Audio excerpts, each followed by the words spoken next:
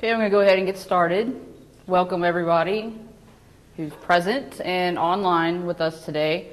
Just to let everyone know online that if you want to participate in the Q&A session afterwards, you will need to register your email address with the live stream platform in order to chat with me afterwards. So I'm Shannon Harper. I am the Educational Technology Coordinator here at Methodist Theological School in Ohio. Some people would say that I am, tech support, glorified tech support, but I also feel that my vocation is an opportunity to serve as what I would call a tech chaplain. And I focus on empowering end users instead of just fixing their problems. I like to focus on educating people rather than here, I fixed your problem, see you later. I'd rather have a discussion with them about what's going on, maybe talk to them about how they're using the technology, things that they might want to do different to increase their productivity rates, and possibly train them a new way to do things. Possibly they were just doing something an old way that they were trained, or just had figured it out themselves, and maybe there's a shortcut that I can provide for them that saves them time and energy. I have a passion in helping people who help people. This stems from childhood passions. Growing up in a Southern Baptist church, I was fascinated by technology from the very beginning. I come from a family of computer engineers, so I was always around computers, and to mix my lifestyle at church with technology was a dream come true for me when I was a teenager and started working in the video booth. I didn't understand exactly the extent of how important that service was for people. We were taping the sermons for the shut-ins, and as a child I just thought, oh, push buttons in church, I don't have to sit still, and I can do what I want and nobody can see what I'm doing. I can draw pictures, I can talk to my friends secretly, whatever. But it wasn't until later that I saw that my passion was going to feed people in the future and be able to help them get messages that are important for changing their lives and improving the quality of their lives. So my experience in the church quickly transitioned to being the tech person for a gospel quartet, and I traveled with them and was very fascinated by operating the equipment and how their service provided life for the people that we visited, the different congregations that we went to. And I was very energized by this process, and I thought, well, I'll just be an audio engineer and work with rock stars, and we will travel the world, and we'll always have a party. So it was very close into my first semester of college that I knew I was not made for that lifestyle, and so I went through a period of grief of not being able to fulfill my passion.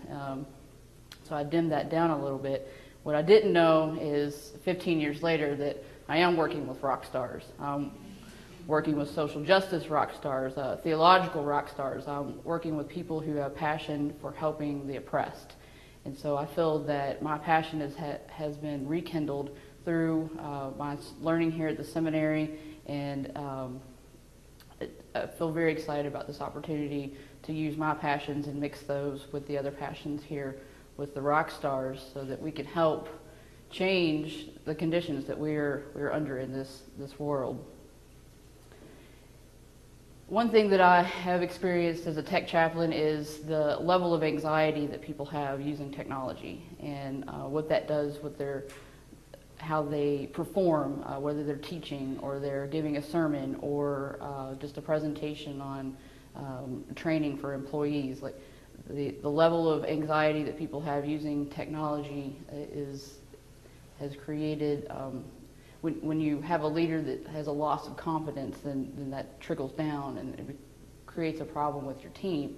So I like to remind people that computers are not inherently intelligent.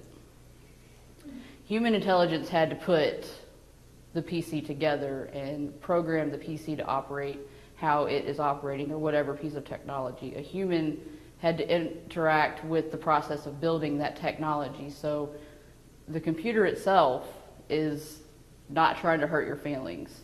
It's not trying to ruin your day. It's literally having its own issue, and it has nothing to do with what you do or do not know. So I like to remind people that computers are not really smart. Also, I meet people where they're at. So some people have, a lot of intelligence about technology, and lots of people don't really have any intelligence about technology. It just depends on where you're coming from. And so I try to have a conversation with people to try to figure out where they're at and where we can communicate so that we can come to a solution about the issue we're having about the technology. Again, the anxiety that people have regarding the operation of technology, it's an internal process that comes back on them psychologically and spiritually. I've noticed a lot of negative self-talk, and then again, productivity issues and self-confidence, self-esteem. It can create a sliding effect of negative energy and bad emotions. So I try to uplift people, empower people. It's just a tool. You did not create this tool. You are just trying to interact with this tool. So again, I meet people where they're at. I ask questions, I have discussions, and I try to figure out how we can resolve the solution without creating some other issue with emotions or increased anxiety. So this is my attempt at radical, practical theology. So this is a ministry that seeks to help people build technological platforms with the intention of spreading knowledge and hope. In Heidi Campbell's Digital Religion, Understanding Religious Practice in New Media Worlds, she says technology is a liberator. Optimistic responses associate technology with a liberating force with the potential to overcome hunger, disease, and poverty, and to produce economic growth resulting in an overall improvement of the human condition. This is what I feel about technology. Yes, there's bad aspects about technology. I am one, a lot of people say, you have the patience for the technology. No, I know how the technology can behave or not behave. I've learned to be patient with it, but also I have my moments where I say Satan's in the copier. So it does feel like something's against you when things aren't working. But ultimately, I feel like technology is a tool to help us become a better collective. So I try to focus on the positive aspects of what technology can do for us, and also just be aware that there are issues. There's issues in everything. Technology has issues. I'm a professional who is able to interact with technology and resolve those issues. Some people are professionals with people, and they interact with people and they resolve their issues. And just people have their thing, and technology's something that I have a passion for teaching and sharing, and I can see its potential, so I try to lift that up. So in the basics of an online ministry or nonprofit organization, it's not much different than the logistics of a for-profit purpose. You still need the basics of a hosting account, a website, an email account. You need people to help you with this, whether they're on your team or you're paying somebody. Those logistics are pretty much the same. What's different is often ministries and nonprofits do not have a budget or a low budget. For-profit agencies are able to pay technology professionals and integrate new systems a lot quicker because of the revenue they have. Nonprofit agencies and churches have a slow, they work slower because of the lack of resources they have. So this is where my fire kicks in. Like, people have information they need to share. People need to read and learn about information to liberate themselves from some oppressive state they're in. Sermons need to be heard across the world, or a workshop needs to be shown in 5 or 6 different church congregations on a Wednesday night to learn about basic computer skills. I find that the message is not getting to the people who need it, and so technology can resolve that gap. This is where I'm going to jump in and and lead this process to remove anxieties and also prepare people to jump further into the technological age.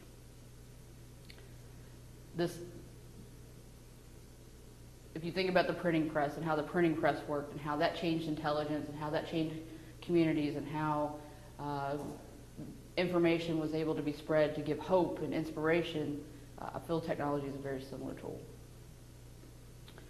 People ask me often, how do I get online? How do I get a website? Where can I learn to build a website? What do we need to get started? What types of platforms are there? Are they free? Are they cheap?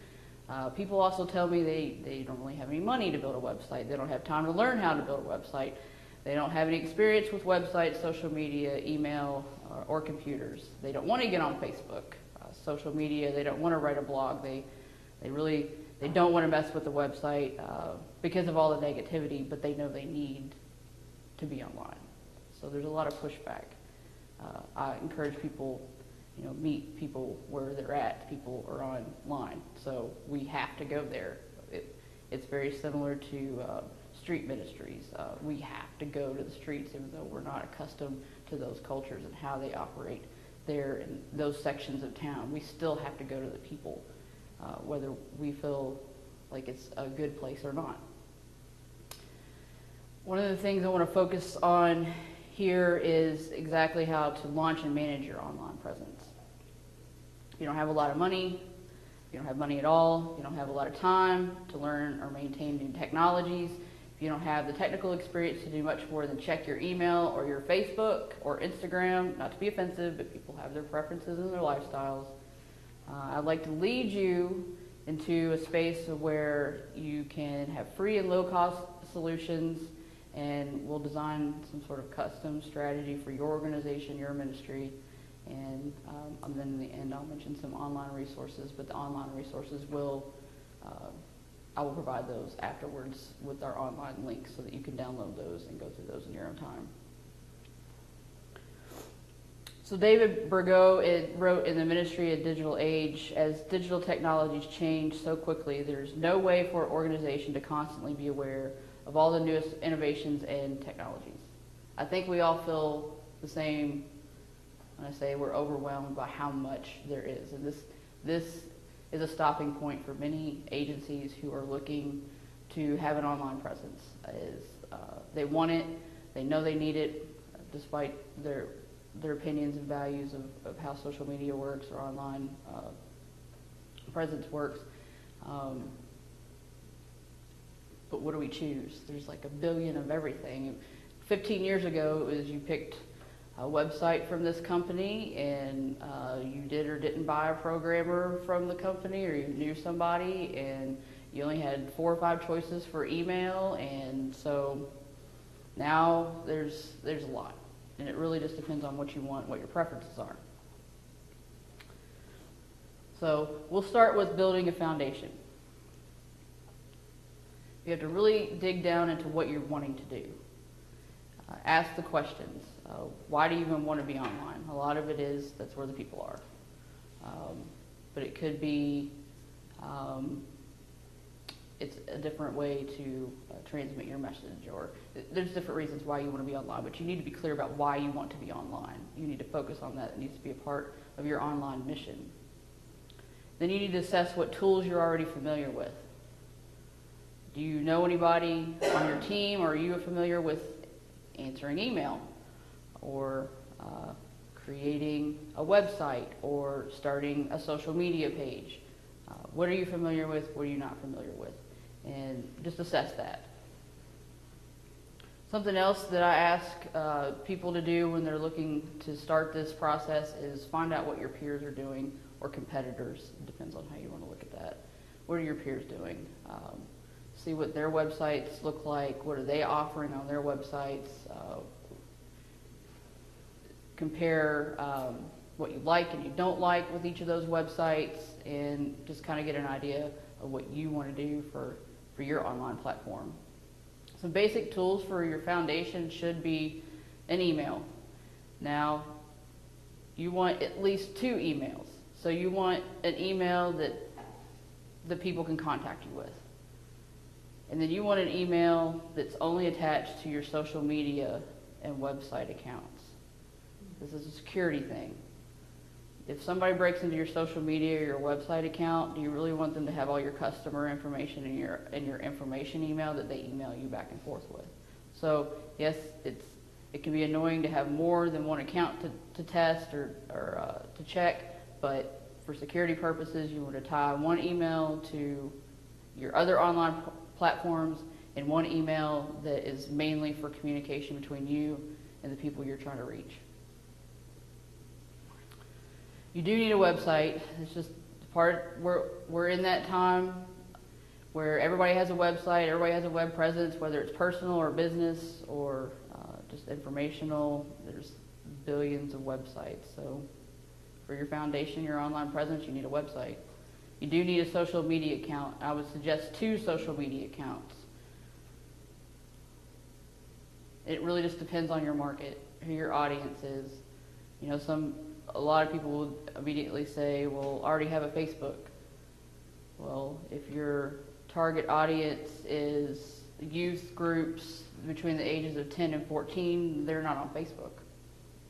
So what's the point? So you have to really think about what social media would be beneficial for you. And then you need an online collaboration platform. And this is for you and your team, or people that you do business with, or I'm thinking about, you know, guest speakers who need to share files with the guest. So it's easier if you are able to have a platform online where you can share links and images and videos and have conversations with each other and keep your emails together, and just, it's kind of like a big folder for your team. And so some online collaboration platforms come with doc sharing platforms, some don't, but I highly suggest that you have some sort of platform to share documents online. It may or may not be that collaboration platform.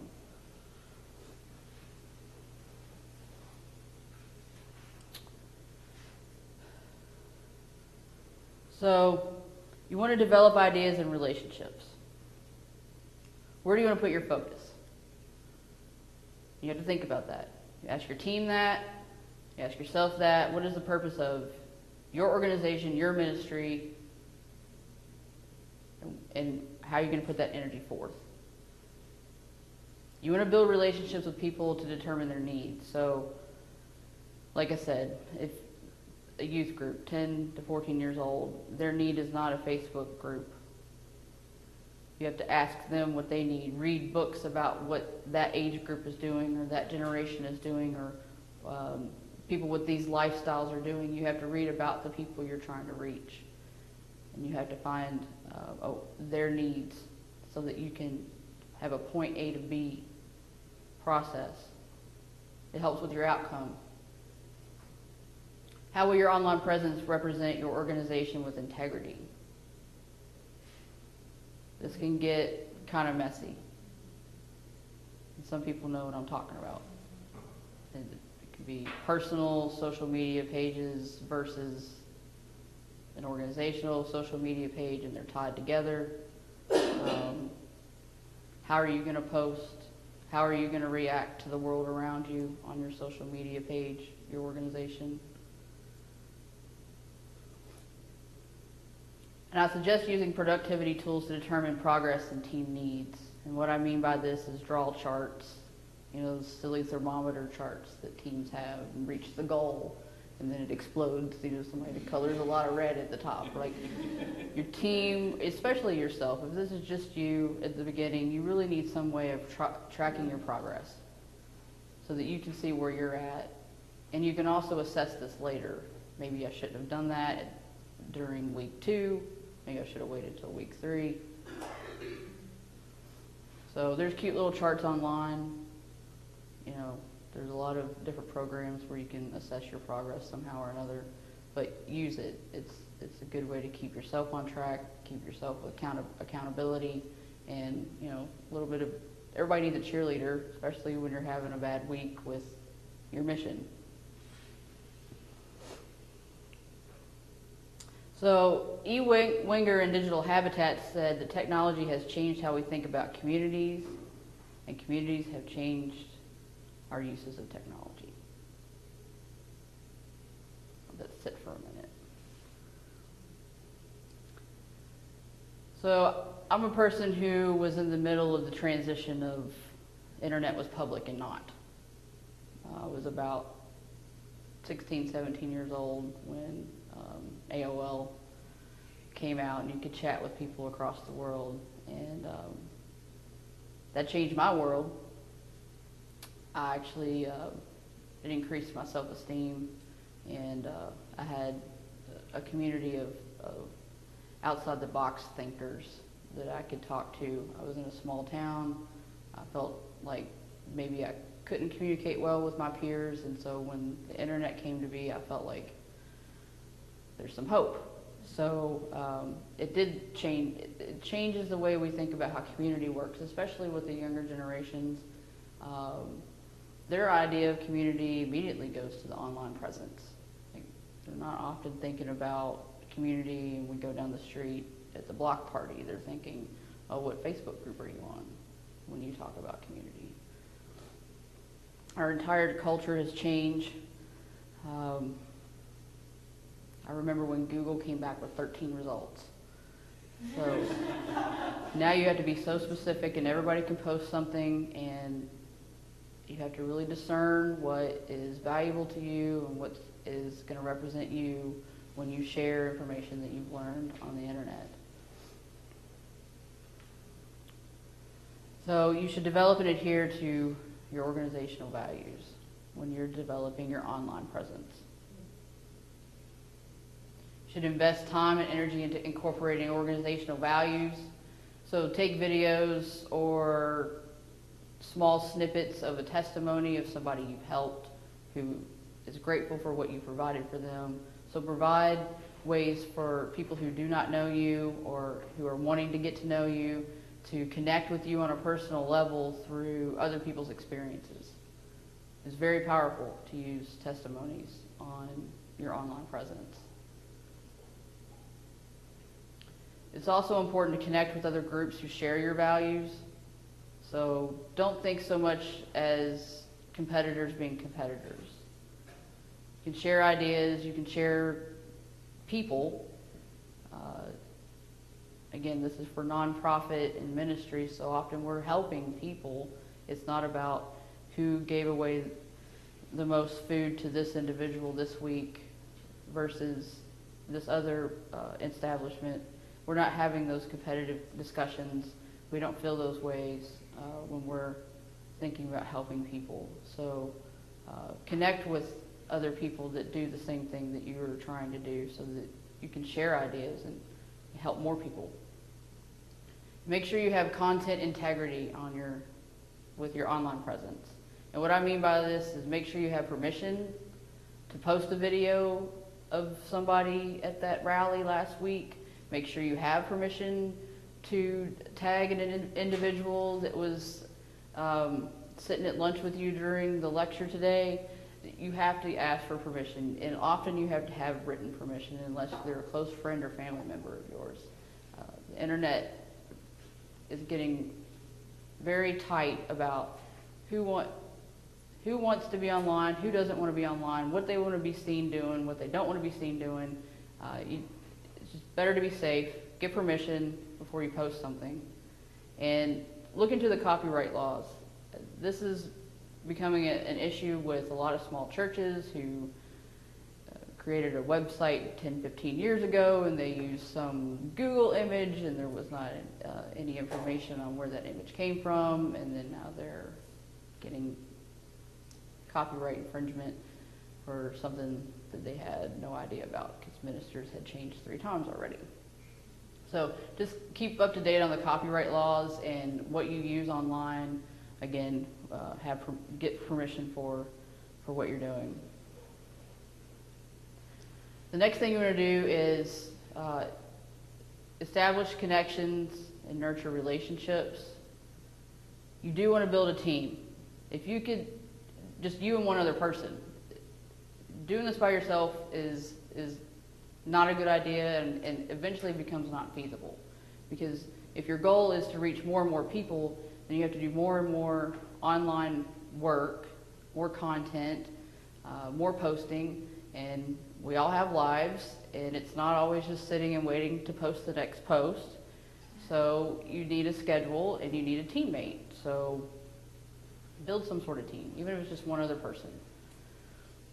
You want to intentionally integrate online intentionally integrate online mission and purpose with the community. So what that means is reach out. You want people to know about your online presence. So you can pass out flyers, you can have conversations at the flea market, you just have to get out into the community and talk about your online presence so that people can get to you online and share that information. And everybody pretty much knows how information spreads on the internet. And once you get your team, you definitely want to focus on assigning different tasks to different team members. Different people have different skill sets and talents, and the photographer may not be the good calendar keeper. You have to talk to your people, you have to assess what they can do, and start divvying out the tasks. So I am a true believer in shared calendars.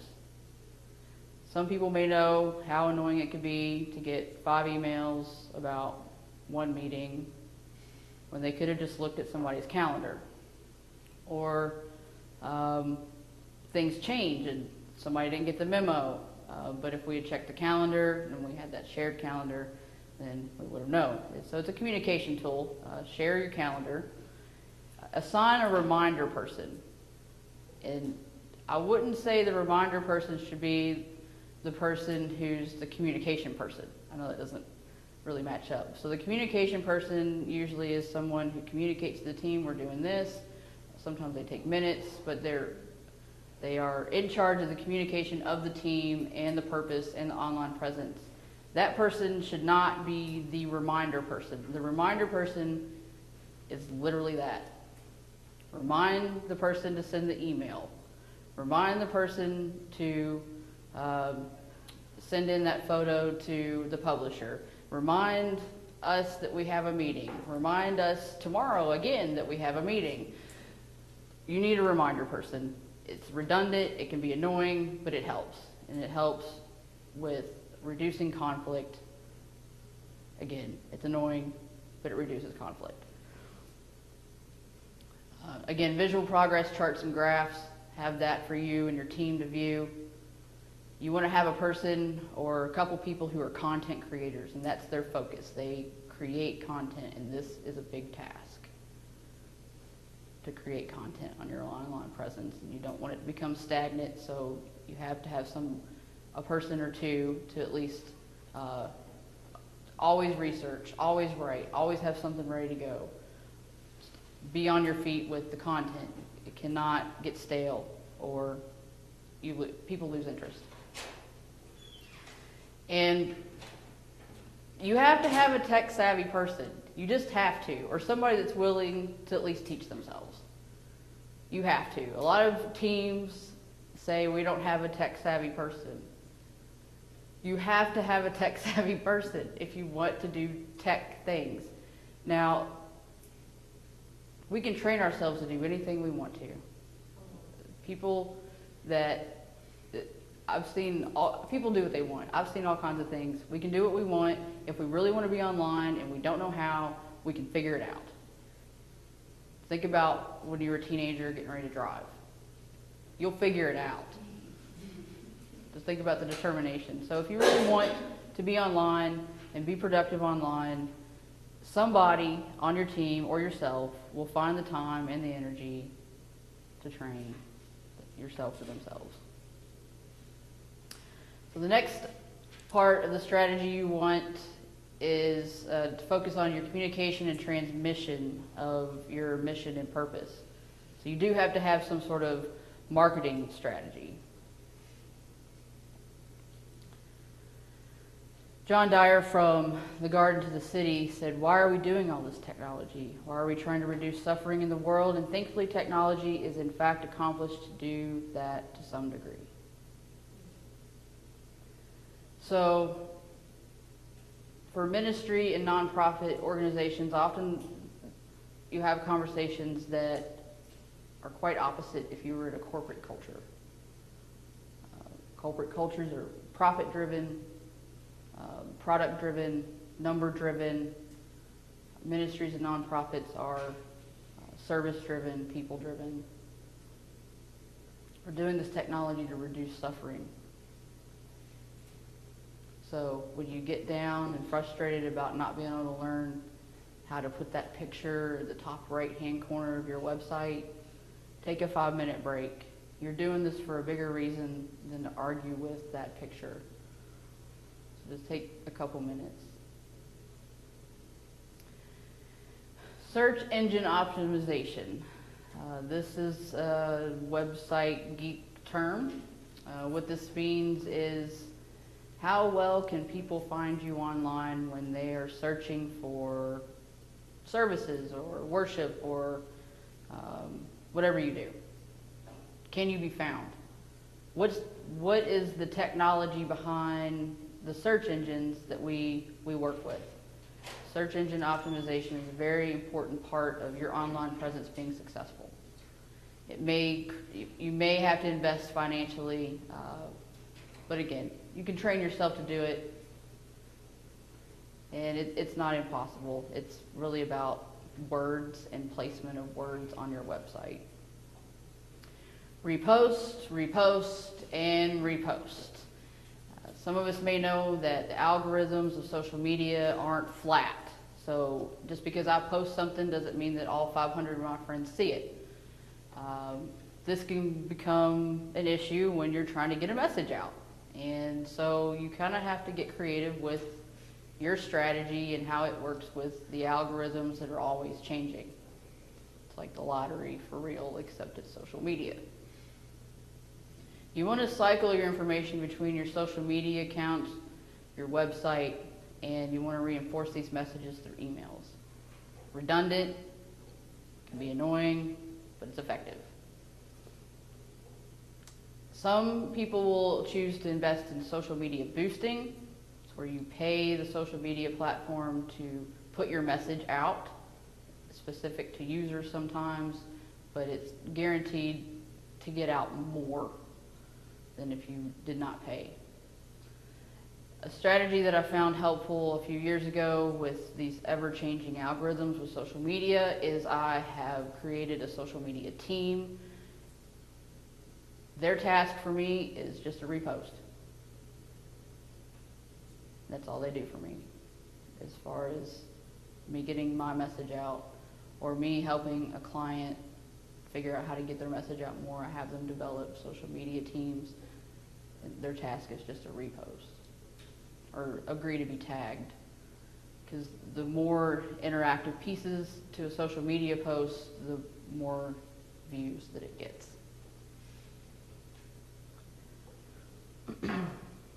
So you want to build awareness after all of this. So you'll have a platform, you have it going, you're starting to figure out what you want, what you don't want. You just want to keep your awareness developing and open. You want to collect data, you want to evaluate your data, and you want to ask lots of questions about your data. This could take time.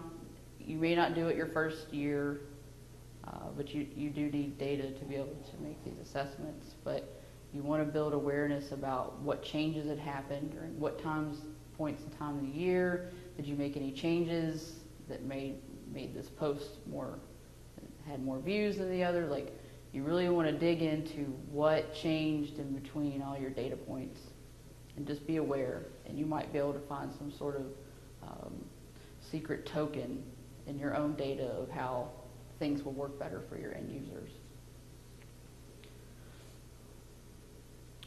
In The Hidden Power of Electronic Culture, Shane Hipp said, "Our electronic media has rekindled our interest in community and made us aware of our total interdependence on one another, even as it has increased our mobility, isolation, and individualism.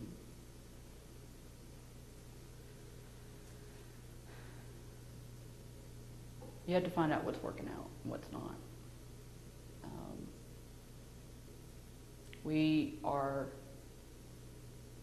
How our interdependence of each other has changed through technology is alarming in some ways.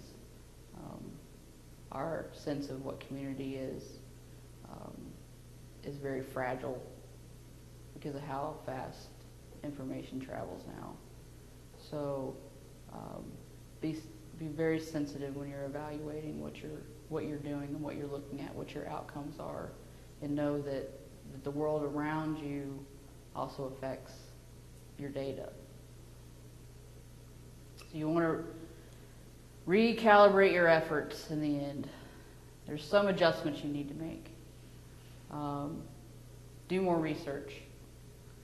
You might find something that you were very curious about, why something had changed in your data. Do more research on that. You might find some really valuable information on how you can deliver your message and talk to the end user, the customer, the client, the people you're trying to help.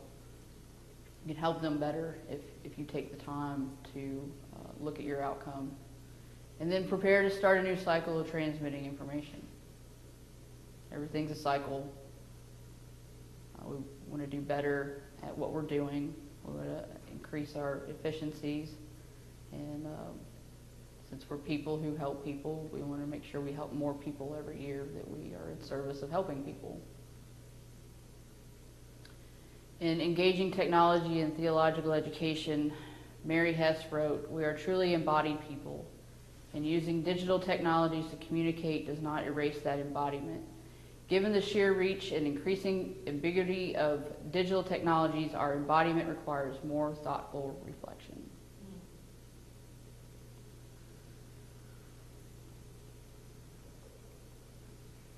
Okay, resources. I'm just going to mention a few that I feel are effective. Just like everybody, I don't have all day, every day to test all of the technologies out there. So these are my recommendations based on my experience working with groups. Know that you can learn and teach yourself. There are resources online, YouTube videos, somebody's recorded how to do something very often, or they've written about it in a blog post. So enough reading and watching videos, you can train yourself to do what you need to do in these cases. But I'm not saying go train yourself to be a surgeon. I'm saying with technology, there are resources for you to spend time with yourself, to teach yourself what you need to know. When you buy products, often they come with their own support. Microsoft has their own support site. They have videos, they have community forums, they have knowledge-based articles, they have a lot of resources for you to learn how to use their products. Google's very similar. They offer a knowledge base online. A lot of people have done YouTube videos on how to use Google services. And often third-party vendors have their own training, or you can hire somebody from their agency to train you or your group. So there are resources for trainings. If you don't know how to do something, know there's some method somewhere, and even sometimes asking somebody is a way. And what I've found with nonprofit services, so people who hold a 501c3, there are free products for you. So often you have to pay hosting services, even email services, sometimes marketing services. There are vendors who will give you their services if you provide proof that you are a nonprofit, which is helpful because a couple $100 a year in hosting, sometimes that's too much for people. But if it's free,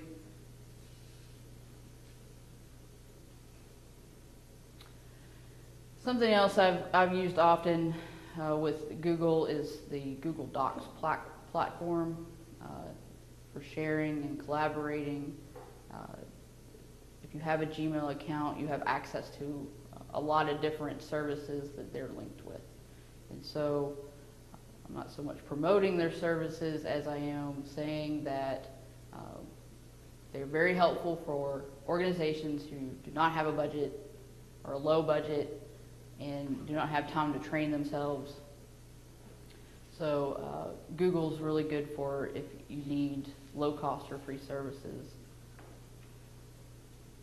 The third-party vendors that I've worked with hosting websites and building websites and holding email accounts, Network Solutions and GoDaddy are popular, and I've had really good experiences with them. There are other hosting options out there, and it really just depends on what you're trying to do and what features you are looking for and how much time you have to train on their platform. Know that they have their own custom platforms, their own custom codes and programmings for how they put their platforms together. So their training may be different than a different vendor's training on how to use their products. There's a lot of information on Vimeo.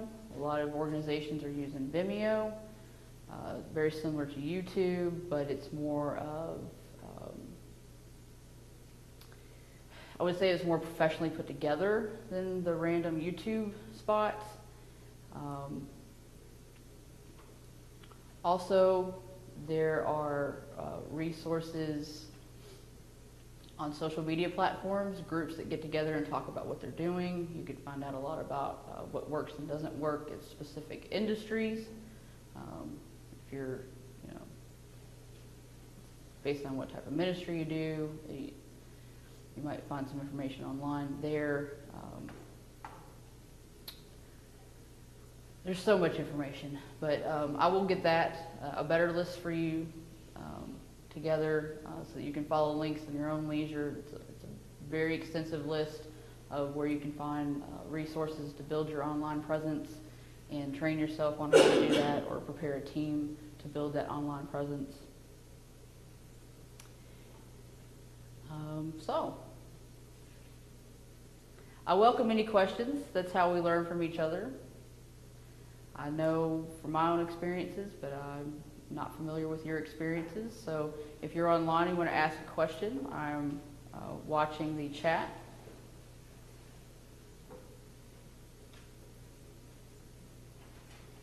Anybody have questions in the room? Shannon, you talk about being a team, and there are probably people who they are the team, and their online presence is what they can do in their spare time when they're not doing all the other jobs they do. Mm-hmm. How would you have that person prioritize? Say they go into an organization that doesn't yet have a website or maybe even a Facebook presence. What's important to do first?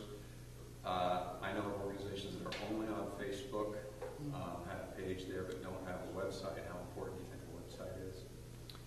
Okay, so the question is, sometimes the team is one person. And I'm very aware of this. I've been the team several times. And where does the one-person team get started when they have minimal presence or no presence to begin with?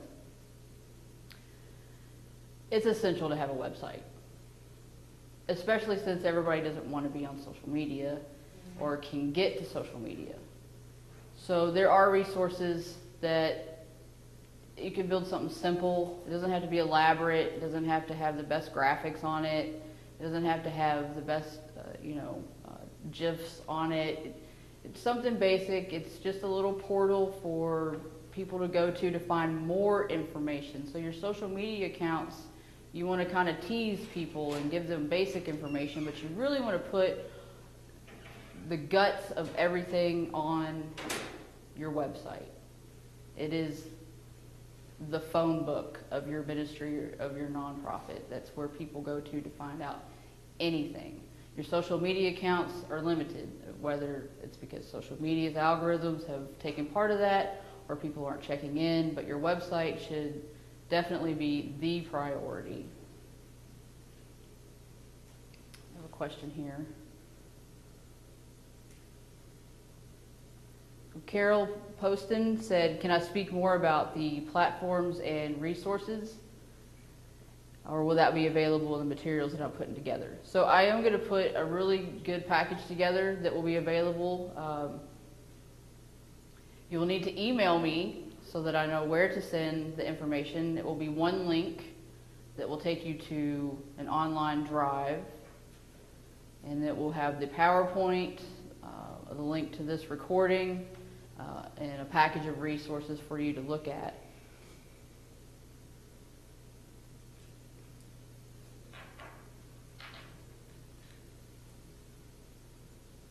The web conferencing materials. Okay, so Google Hangouts I've used successfully several times, and the reason I choose them when I'm using free resources is because how you can integrate other pieces of your team's resources. So I'm on a video call with 3 team members, and we need to review a document together at the same time. I can integrate that document into the call, and we can look at it at the same time, or an image, or even a YouTube video.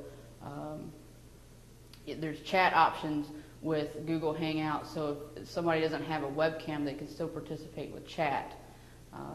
It's a multi-platform technology, so you could use it on Apple and Windows and different types of tablets. And basically, if you can get a Chrome browser running on your device, then Google Hangouts will work. Skype is another platform that I've used and have confidence in. They've changed their technologies in the last year and a half. It's given me more confidence in them. So if you want to do video conferencing, you also can share your screen with Skype now without having to pay. And both Google Hangouts and Skype are free user to user. Zoom is another platform that I'm pretty impressed with, but you only get to do so much before you have to pay. So you might just want to take a look at their packages if it's something that you're interested in. Citrix is another one, but that's more for corporate sized organizations. And you know, sometimes, rarely you can do this, but if you can get all Mac users together, you can do FaceTime. So, but you have to have, all of them have to be iOS users. So, does that answer your question, Carol?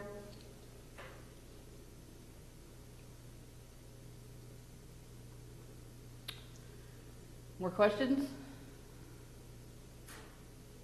Go ahead. What's your name? My name is Kathy, and I would like to know what your opinion is on what the best social media platforms are. Because I'm guessing this has something to do with audience, who you're trying to reach, but could you talk about that? So the best social media platform for what? Okay. Generational, so different generations are using different social media platforms. I had mentioned before, the younger generations think Facebook is for old people, but it's still an effective tool. So having a Facebook account and an Instagram is beneficial. Instagram is being used. Snapchat has become very popular. So when you think about your online presence in these social media platforms, really focus on what images or short videos that you can share with your audience, because they are photo and video driven as opposed to content driven. Now what you want to do with these photos and videos on your social media is attach some link that goes to your website or to another social media account. You want to just keep all your stuff tied together, and you want to repost and repeat all the information in as many places as possible. So Reddit is very popular. Reddit, yeah.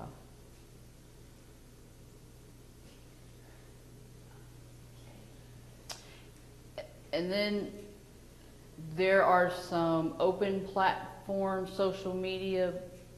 So basically, people who just decided to create a social media platform, but they're not looking for advertisement revenue or anything like that.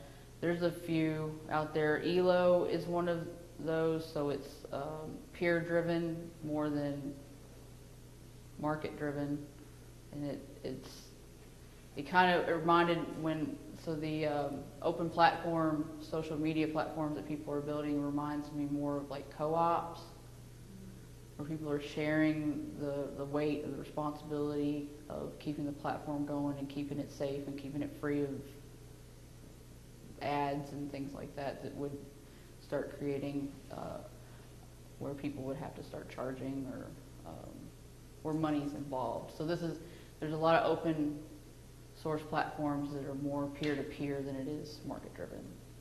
There's new ones popping up all the time, and I can tell you these 5 today, and tomorrow there's 5 new ones, and those are obsolete. So really what you can do is just kind of, stay up with the news on what's going on with technology.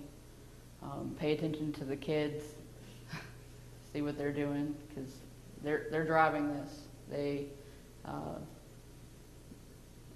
by 2020, 90% of 6-year-olds and younger will have smartphones. I think I read that somewhere. It's a thing, right? We do it, but 18 and younger, they know no different. So, yeah, I would just suggest just keep up with the technology news. Mm-hmm. Maybe you could use this opportunity to talk about how you're going to share some social media tips in the spring. Oh, yeah. Okay, so I have a couple more webinars scheduled for the spring, and one specifically for social media, and that is intentional because social media is such a broad subject. It needs an entire hour to itself. So we will be looking closer at these different platforms. So Kathy had asked, that's my fault as the moderator. I'm learning how to do webinars. So Kathy asked, what are the best social media platforms? And that was my response. So the webinar on social media will specifically dig into those platforms and look at statistics of those platforms and strategies of using those platforms. But I left a big chunk of that out of this because it needs a whole session to itself. So that's coming up. We have another question online. The best way to stay on top of the newest resources is just, often I read Google's technology section.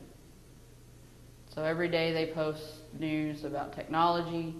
You can sign up for newsletters for updates and new technologies. It's kind of a wormhole if you really want to get into it. Because once you sign up for one newsletter, then 5 other newsletters want you to sign up, and really it becomes a bombardment of information the more you go after it. So I would limit yourself if you can, but maybe keep a folder of general tech information that you've subscribed to so that you can go through it on your own time. But there's plenty of ways to get that information to you. Often you just have to start in on the process of signing up for it, and then it will come to you.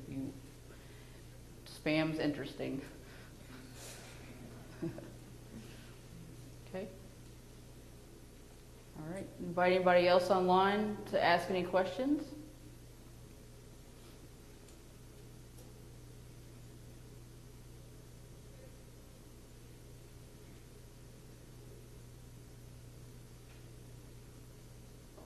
Pretty quiet.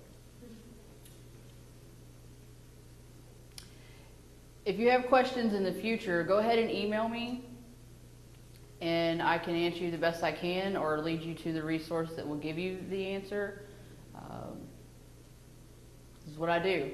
I connect people to what they need to get to in the technology world so that they can do what they need to do to better help people. So if you're not thinking of a question now and you're online or you're here in the room, go ahead and feel free to email me. It's a lot of information. And again, email me if you want the link to the package of downloadable content.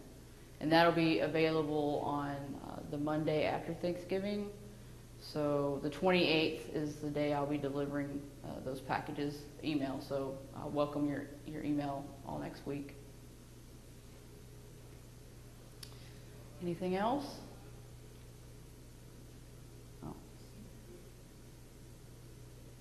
CNET. Okay, so someone online asked if CNET was a reliable resource. In a lot of ways. You can find a lot of information on the CNET. It's an online resource.